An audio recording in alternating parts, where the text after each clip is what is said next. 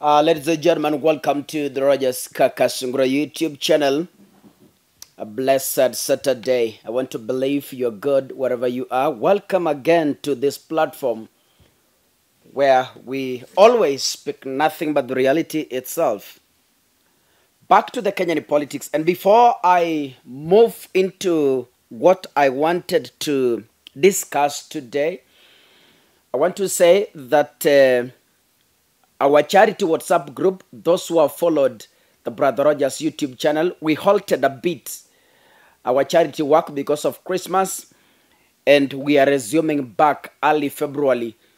As we clock February, we are going back to our work. So if you could love to join our WhatsApp group, kindly WhatsApp your request to 0700169444. 0700169444. If you love charity work, if you love uplifting the lives of other people, if you love supporting the needy, then that group is the right place for you to join. And we're in the process of registering an organization.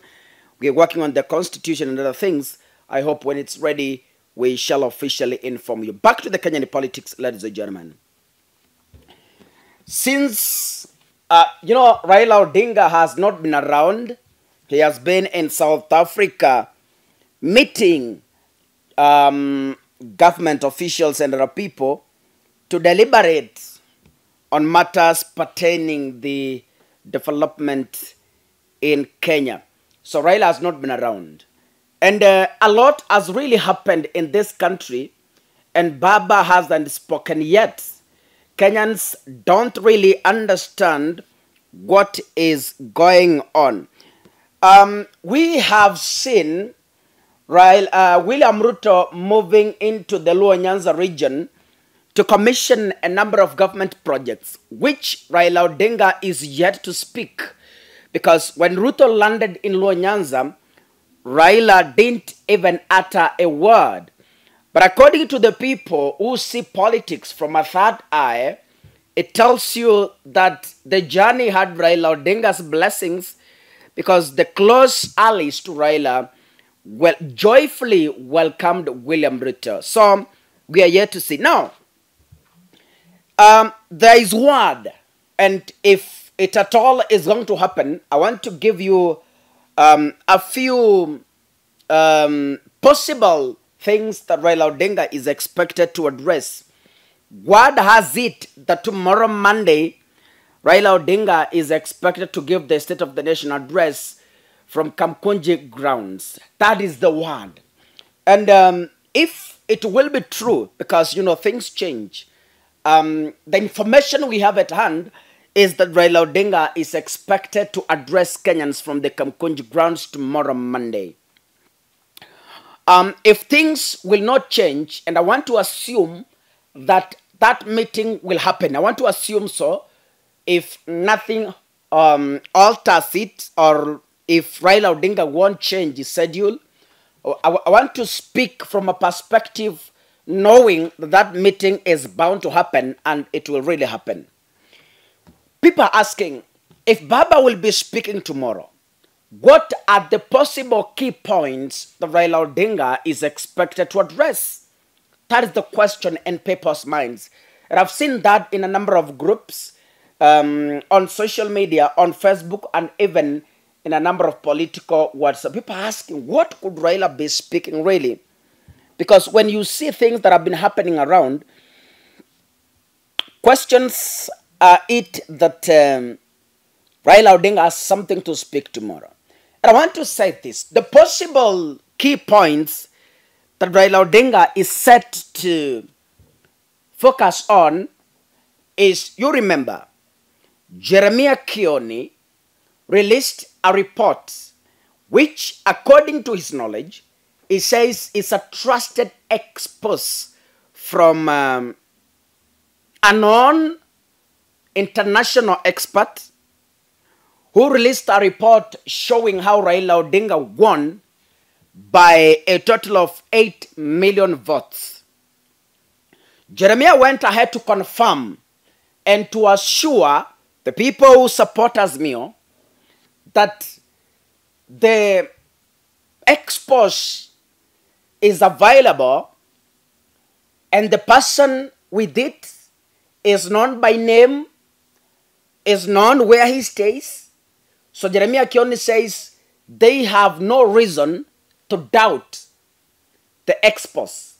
Now, tomorrow, if at all Raila Odinga will be speaking from Kamkunji, Kenyans expect that Baba will be addressing the issue.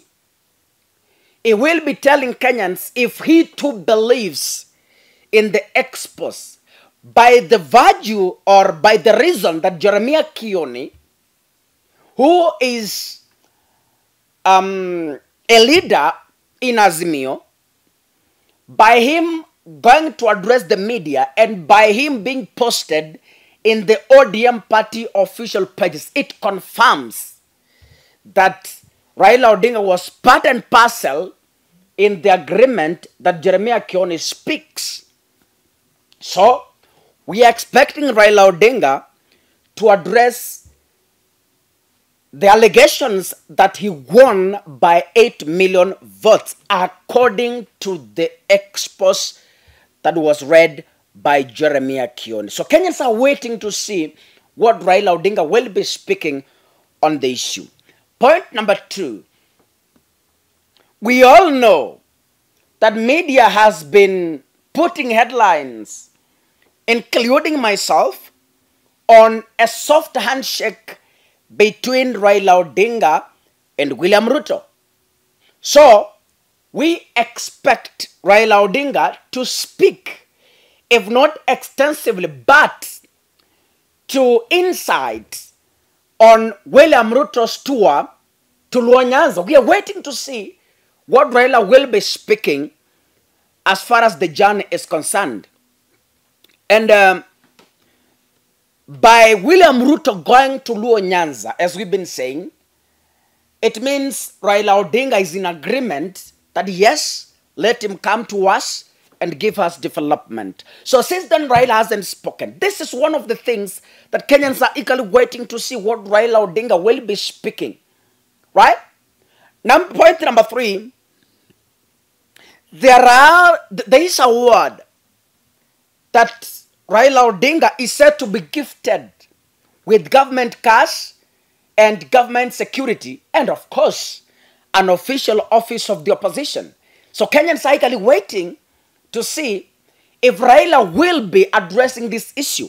Remember, Rigathi Gachagua broke the news while in Homa Bay. He told the people of Luo Nyanza that if Baba is yours, then Baba is also ours. As Kenya Kwanza government, we entirely respect Raila Odinga, and President Uhuru Kenyatta is in the process of giving Baba official government cash, official government security, and of course, an official office of the opposition. Then, to confirm the sentiments, William Ruto, while attending a Thanksgiving church service, I think it was in Bomet, William Ruto said that the leaders in the opposition are doing their constitutional work. Remember, the 2010 Constitution does not give the official office of the opposition leader. When Ruto says that the opposition are doing their constitutional duty, it means this is something that is said to be included in the amendment. Now, we are waiting to see how Raila will be responding to this issue in totality.